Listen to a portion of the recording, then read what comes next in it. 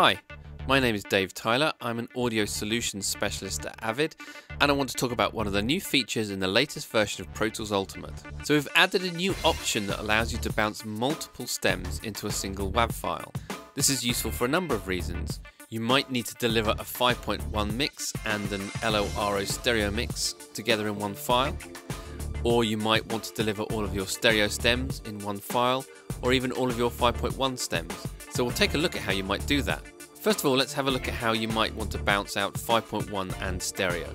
In this session we have stems for dialogue, music and effects. These then feed into an M&E mix and my final print master. And then I'm using the Avid Downmix plugin to create an LORO stereo mix. So what I want to do is to deliver the 5.1 mix and the stereo mix as a single file.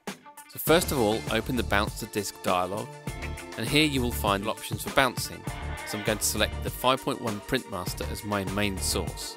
I'm now going to add the LORO stereo mix as my second source. If you now make sure that the file type is set to WAV and the format is interleaved, a new option will appear in the dialog box where I can choose to bounce to a file per source or to a single file. So I'm going to leave that option as single file. I can also choose where I want the bounce file to go, but the default is the bounce files folder in the session folder. And then I'm going to bounce this offline. So now that the bounce is complete, we can check the file in the bounce files folder in our session folder.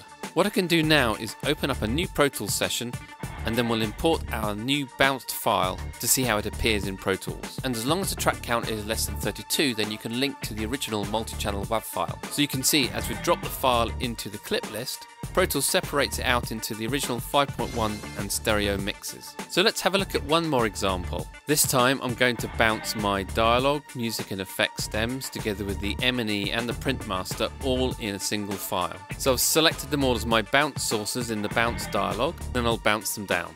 So let's try bringing those into a new Pro Tools session.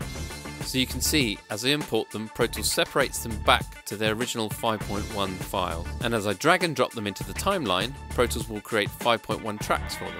I hope that you found this useful. For more information, go to avid.com.